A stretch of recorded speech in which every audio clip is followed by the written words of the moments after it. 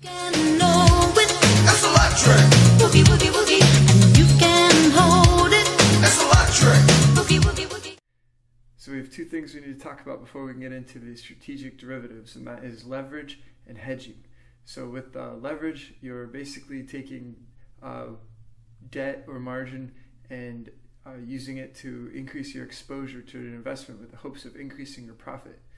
The mechanism for doing that might be there's very different ways, and it's can be very complex, but it's basically ratcheting up your exposure. The way that everyone is familiar with using leverage is when you buy a mortgage. You're using a small amount of money to buy a large amount of house. If the house goes up or down in value, you are responsible for all that change. So in some cases, if you used a small amount of capital to buy a large amount of house and the house went up in value, you keep all of that profit even though it only costs you that little bit of capital. So that's kind of the way an investor or a speculator would use leverage to their advantage. Alright, so your buddy has an idea for a concert. He's looking for investors. He believes he can have a 100% return on the investment for his investors. So a couple of you are interested. Let's say person A and person B. Let's say you have $10,000 to invest. Now person A is interested in using leverage to increase their exposure on this investment to increase their profit and their return. So he has $10,000 of collateral. He wants to use that to get a loan for the same amount, giving his total investment, making it $20,000. He goes to a bank and they are not interested, so he just uses a credit card. The credit card charges him 16% interest. Person B takes no additional leverage. They just use the $10,000 that they have as an investment. So the total investment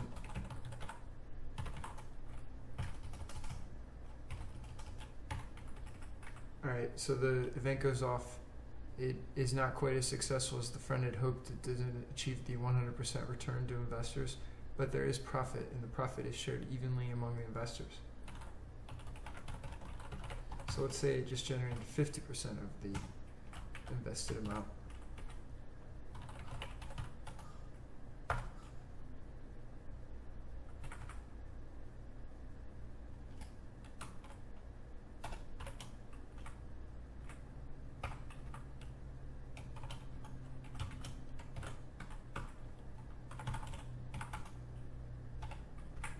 So the profit person A would get with their increased revenue from their increased investment minus their cost of their debt would still be greater than person B. That's just from their increased exposure. Another example would be using stocks. So person A invests $10,000 in shares of company XYZ, which is $25 a share.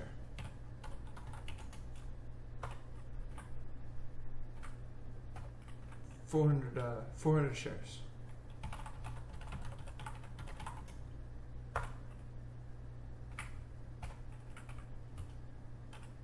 So they spend all $10,000 on shares. Person B uses options.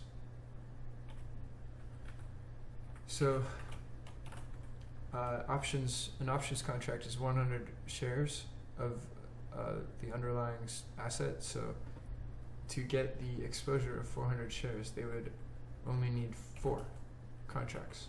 Each one of these contracts for a $25 share would be about $40. So their total investment would be only $160. Let's say person C, because they have $10,000, let's say they use all $10,000 on contracts. So we know it's $40 a contract, so they just spend,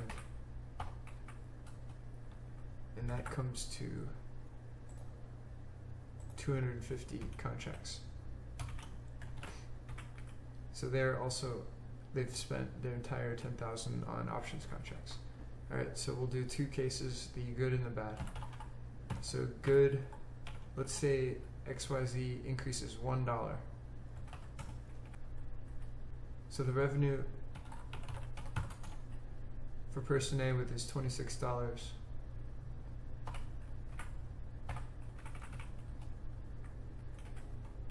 and his profit, his revenue minus his investment,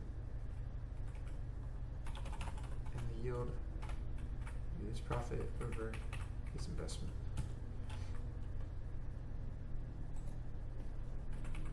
So for the options guys, the difference between two strike prices, or the difference between a strike and the next strike, is $100 of profit. So the new contract would be worth $140 approximately, give or take, could be all over the place, but we're just going to move forward with that. So the revenue would be $560, same profit appropriately, and much greater yield because they only invested $160. And for this person, the revenue would be insane at 35 grand, the profit would be 25 grand. Now let's do a bad example. So in this case, stock moves the other way. The price declines to $24. The person who owned the shares would now be facing a loss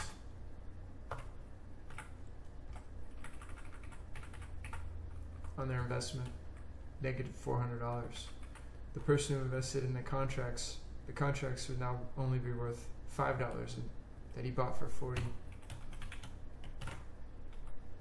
So because of the increased exposure of the derivative, they're being completely wiped out is not as devastating to the portfolio as the person who owned all of the shares. Whereas the person who fully extended themselves would suffer a considerable loss and be almost completely wiped out from their original investment.